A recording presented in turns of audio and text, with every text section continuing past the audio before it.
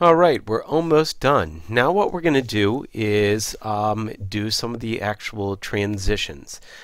Before I do the transitions just easily, our one transition I do want to point out that I think is really nice is when you have things that are moved.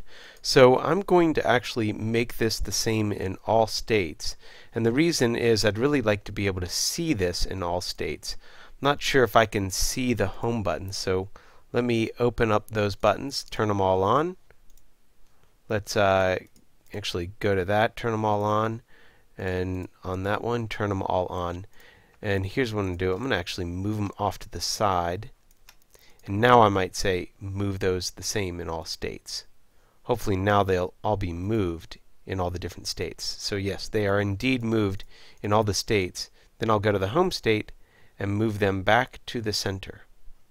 And the reason why is because I'd like them to show on the center here, but when I animate to the other scenes, I'd like them to actually animate off to the side. So that's why I've put them off to the side there. So we'll see that kind of motion animation. Then we'll also have this animating on at the same time. Now, to make our animations, we're going to go and create smooth transitions pretty much everywhere. So anytime we're on the home page and go to any other page, we'll do a smooth transition. So just by selecting all at once, we can do that. Now, of course, we can make certain things happen, like I'm going to make the move happen before the fade.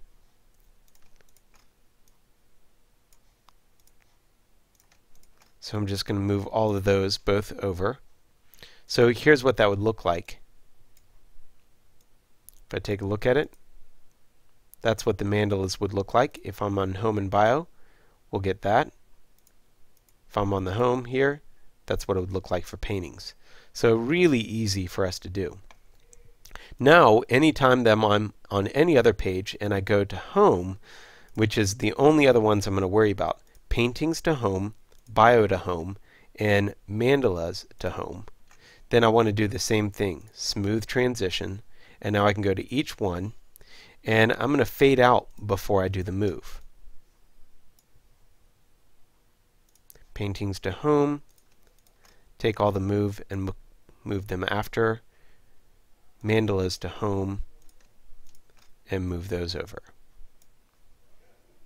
Now I want to worry about when I'm in the current states for my paintings. So let's go into Paintings here, and I'm going to go inside of the component. So I need to double click on that component. So you want to get inside there. Now we're going to do state 1 to 2, state 2 to 1, state 2 to 3, and state 3 to 2. So we can skip 1 to 3 and 3 to 1. And let's just do a smooth transition. And that's it. Now we'll go back, go to Mandalas, double click on this one, on the component there. So we're going to do all of them except for state 1 to 3 and state 3 to 1, and we'll do a smooth transition. So now let's go back and take a look at our file and see how it looks with Control Enter.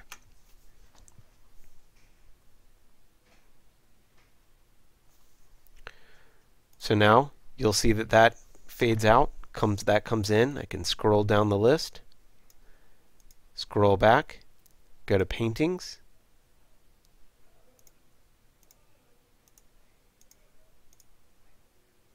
go back, and go to Mandalas.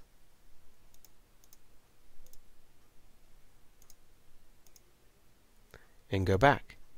Now we have created our complete mobile interface project in Catalyst, which is a really nice, very clean thing, and this is something that you want to be aware of. And one of the reasons that we did this transition where you see the things animate is that you see this is pretty common in mobile devices. Now one thing that we could do to make it a little bit more interesting is if I go back to the home page and I take a look at these, we could stagger these just a little bit. So if I did, unfortunately I don't know which button is which, so the biography is the first one, then paintings, then the last one here. So what we can do is always have them move the same way. So we'll just stagger them a little bit. So I'll do the same stagger here, like that.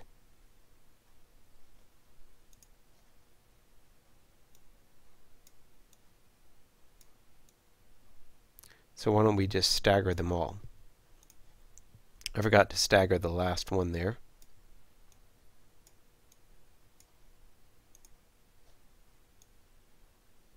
There we go. And that will create a little bit more interesting look now. The more that you stagger your animations, the more interest you'll get. And right now you can see that I didn't worry about animating them back that way just because I didn't want to take the time. But pretty cool what you can do. So let's go ahead and export this file because now we're done. So I'm going to go ahead and save this as my mobile done.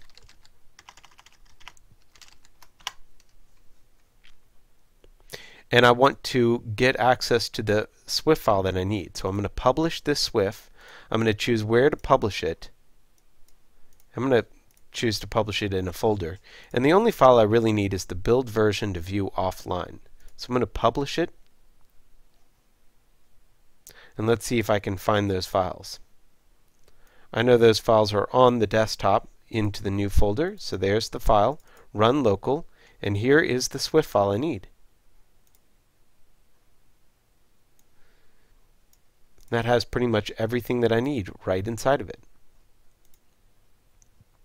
Now the cool thing is you can actually put this particular project on a device such as an Android device, and it will run as a native application if you really want it to. And one way to do that is possibly I can build an Air application as well, which is kind of fun.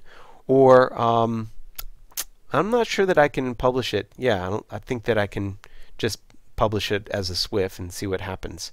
Possibly I can publish an Air application. The cool thing about publishing an Air application is that can actually be an installed application on a device, or rather you can install it on a computer, in fact, which is really kind of cool. So now if I try and double click on this, it wants to install this application actually on my computer. So we've just created a desktop application with that, and it's pretty cool. Anyway, that concludes mobile application development prototyping, I guess, in Catalyst. Let me know if you have any questions, and I hope you enjoyed this project.